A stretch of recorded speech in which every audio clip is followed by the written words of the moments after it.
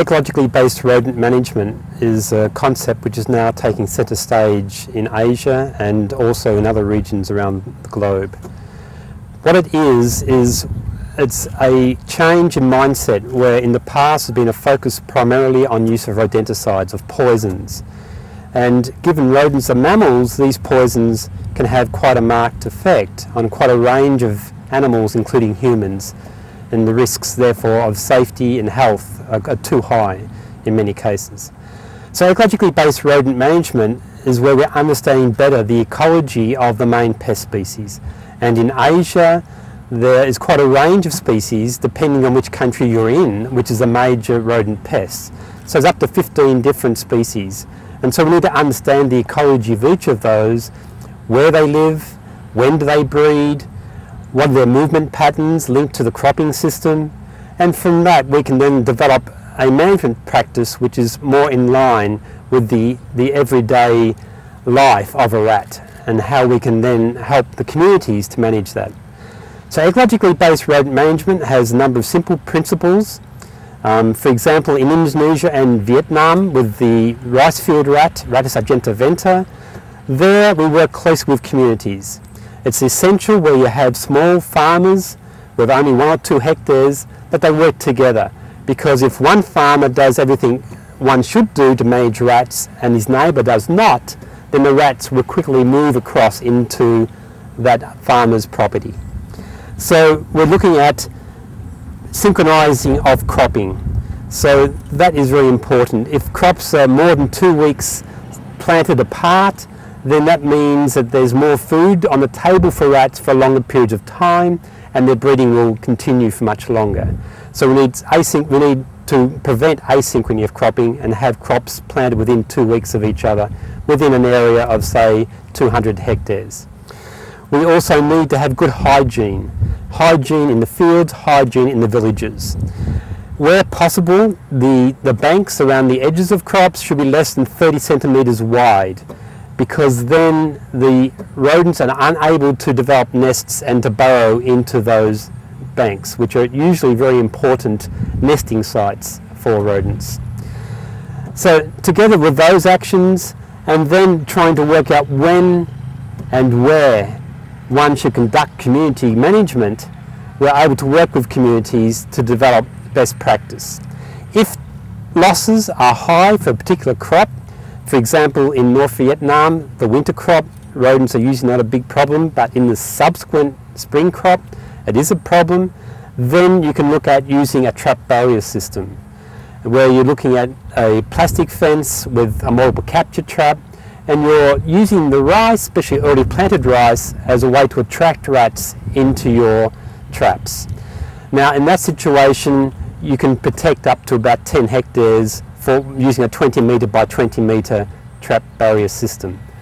But that's only if your losses are more than 10%. Otherwise you just need to focus on ecologically based rodent management, the general principles. In 2009 in Indonesia and Vietnam, we're working very closely with our partners in those countries to look at understanding how better we can get the communities to be involved in this whole process. And also from that work we're trying to understand how we can better get the scaling up, the diffusion of ecologically based rodent management over a much larger scale. We've been very successful working with villages of say 100 hectares. How can we now move that to a much larger area? And from our work, we've also been looking at monitoring the diffusion and impact of ecologically based rodent management. In Vietnam, we've now estimated in the Mekong and Red River Delta about 100,000 farmers are now using this technology. In Indonesia, about 75,000 farmers are adopters of this technology, and they're getting yield increases of about half a tonne per hectare. One of the highlights in 2009 was that IRRI held an international conference here at Los Baños, and it's the first time that IRRI has held a conference on rodents for 20 years.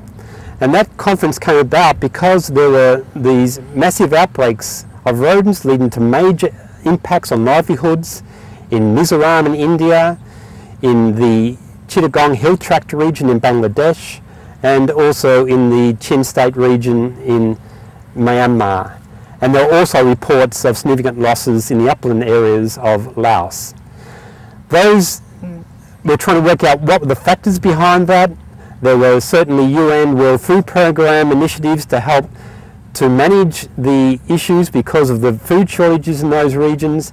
But what we're trying to do as an international community, and IRRI helps facilitate that process, is to understand why these outbreaks have occurred and to document that so that in future years we can learn from what's been happening over the outbreaks in 2008 and 2009. So ecologically based rodent management is now at an interesting phase because it's being adopted not only in Southeast Asia but also in South Asia, in Bangladesh, and in Tanzania, in Namibia, in Swaziland. So it's being spread across to Africa. Also in Europe, there is now a situation where at the end of 2010 into 2011, there will be chemicals which have been used for decades for poisoning rodents, managing rodents, which will no longer be available to farmers in those regions. So in Europe, basically, they're being forced to look at other options, and the best option available to them is ecologically based rodent management.